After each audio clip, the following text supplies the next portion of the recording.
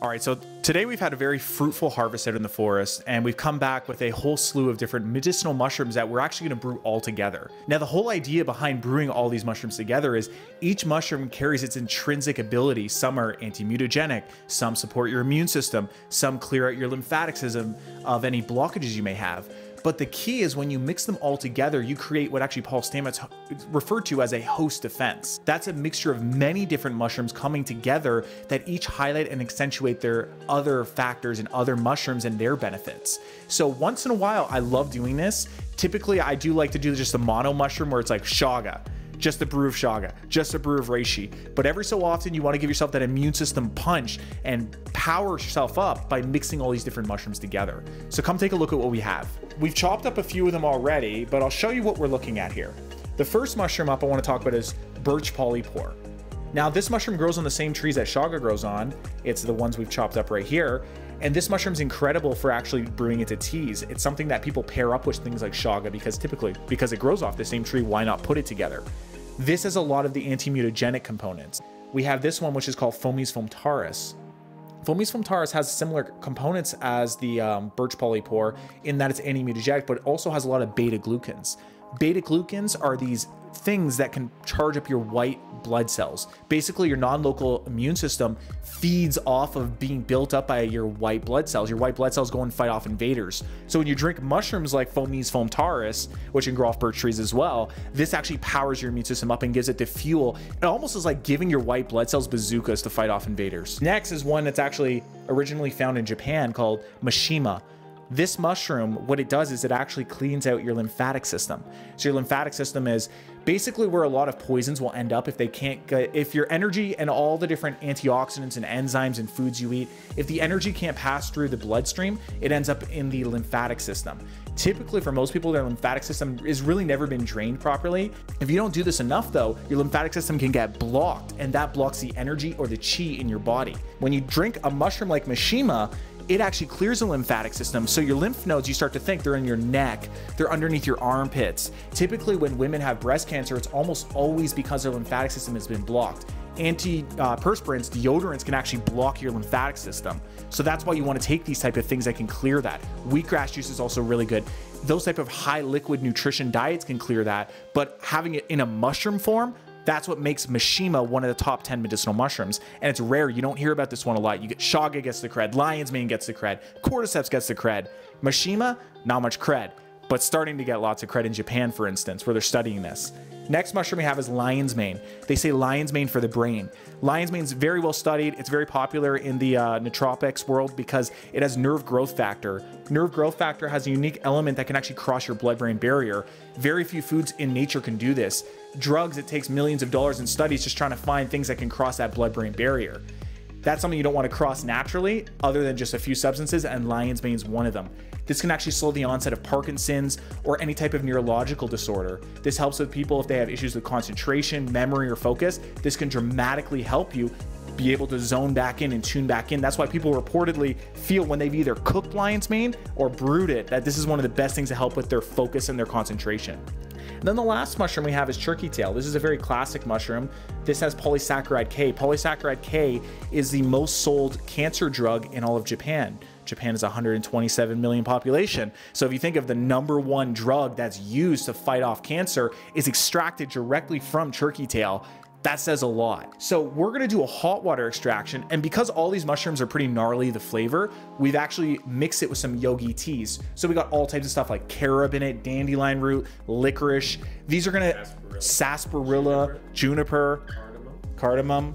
So it's a pretty strong tea already, and that's important because if you try to, the whole thing is, Ron Teagarden once said, the whole thing with herbalism is compliance. If you have the best supplement in the world in your cabinet, but it tastes so horrible and it's so hard to take that you only take it once, and you're like, I don't even know if I can do that again, that herb or that product basically failed itself.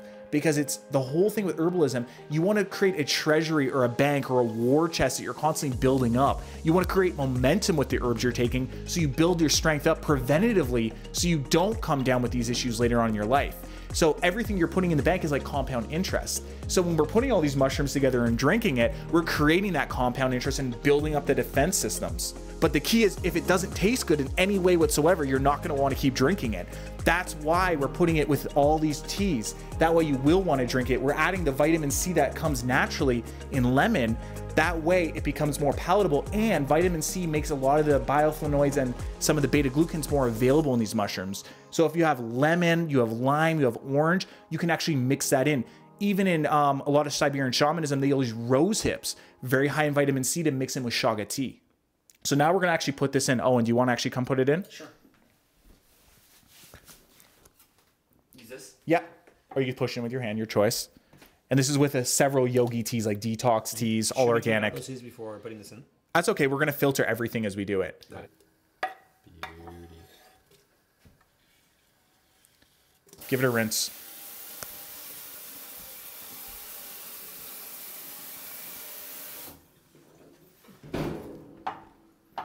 See Owen's knife skills.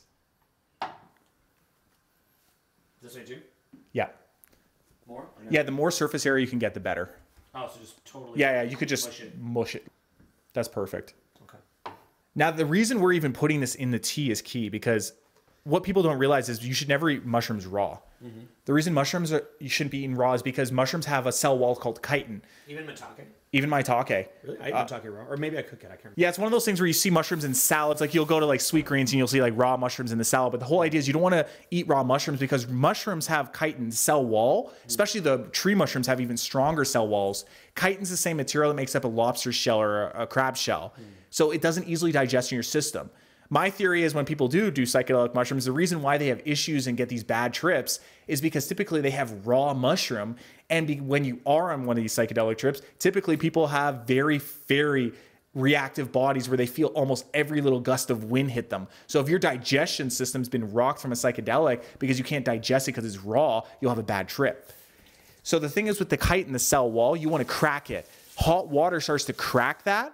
And the longer you brew it, the better, because the more... So for people who do shrooms, they should drink it, you're saying? They should drink it as a warm tea. It's a much better experience. Really? Yeah, with lemon. Okay. Someday. Yeah. Yeah. Okay. So right now we're doing the hot water extraction. This breaks the cell wall, so beta glucans, triterpenes, and polysaccharides, all the three most powerful elements that support your immune system, become available. We start to break it, it becomes available in the water. And when you drink it as a warm tea, it's also more absorbable than having it just as, let's say, a chopped up mushroom that's been cooked or sauteed. This is better because this fully breaks that down and extracts it. Now, if we had a little alcohol right now, like let's say a high-end Japanese whiskey or a rye or a scotch, this would be awesome to actually add a couple ounces of that shot in there. We start to evaporate it off. The alcohol breaks down fat-soluble elements. These are like the beta glucans. These are really hard to get things like betulinic acid you would find in chaga. What kind of alcohol would we need? I would use the highest proof alcohol you could get, higher proof, higher percentage, because it has the more components to actually break it. And I would also get organic, because a lot of it out there is... But you'd put it in the drink? I would actually put it right in with the tea right now, let it boil off, so you don't have, like, even your kids could have it at that point. There'd be no alcohol content, or less than a kombucha. But that breaks the fat soluble elements in the mushrooms, because right now we're only getting... What would you put in, like something like... I put in 1 ounce. Okay. 1 ounce of like a high-end Japanese whiskey, because you're usually done How much with... more could we get out of it if we do that? We could be getting easily 50% more medicinal value just by doing that. 50%? Easily 50%. So this will still be very high, but it just even... Extraordinarily high, yeah. This is like more medicine than someone would get in a whole year. In like one tea. and then do you should we go try to find like some store that's open right now, or it's like there might? I mean, we'd be fine just even drinking a tea. Late. Yeah, I'd be kind of crazy to do it right now. Walgreens or something? Is there like a Walgreens open, or there's a 24-hour grocery store that I found to take that. How far? What does it look like to you? Just like a mash of things, or do you see the medicine in it? To me, I have such little context for this at the top level of the process, right? Like I buy the tinctures at the end, or I get your stuff, right? But I don't see it at this level. So for me, it's just like cool. Yeah, like basically, and the tinctures, the way someone would do this, typically we just do this hot water extraction. You'd filter all the mushrooms out. Then you take those mushrooms after the cell wall's been cracked from the hot water. You take those dry mushrooms after you've dried them, and then you put it in with alcohol. What's this? Is that bark? Yeah, birch bark. Yeah, a little birch bark. Cool. That brings in the betulinic acid. Got it. So how strong of a drink is this going to be? Like this is gonna be insane. Like this is insane. Okay. Yeah. This is not beginners. This is like. This is advanced herbalist. Rishi inside. You don't want to put the Rishi inside? Where is the Rishi? Right here. Oh, that's the red belted polypore. Yeah, we should put a little of that in there too. Yeah. Will this keep us up at night? No caffeine. Nope. Like the only stimulation. Not a central nervous system stimulant or whatever. No. Exactly. Other way. Yeah. Bring it towards you. Yeah. But Like Just I don't know if that's the best knife. You might need to kind of stab. You're gonna stab all the way. Just be careful you don't cut a finger on this. Safety first. Well, it's just like it's always like the dumb stuff that gets you. Yeah. It's never like you hiking like through the grizzly or through like you know, the bridge where like there's like the sides like this wall. It's always like the knife where you cut your finger then you bleed out or something. Apparently more people lose their eyes from trying to cut a pineapple and then or a watermelon. They go like this and then pull it back trying to pull the knife. That'd be me. That's how I know. Is that small enough? Yeah, that's great. Should we wash it or no? No, throw it right in, bro. Okay. Vitamin B3. Here's a cool thing to note too about these giant pieces. Even if you weren't going to brew all this, you could actually bathe in this. So you could actually bring this into your bath and drop in the mushroom with you because they'll release a lot of the antioxidants that are soluble for your skin. Oh, wow. Years ago, I had all the guys at Nike bathing in red belted polypore tea. You don't want to just drink the tea. You want to be in it. Yeah. Interesting. I want to be the tea. That's the new black slogan. Exactly. Be in the tea. Be in the tea. Yeah. Black magic.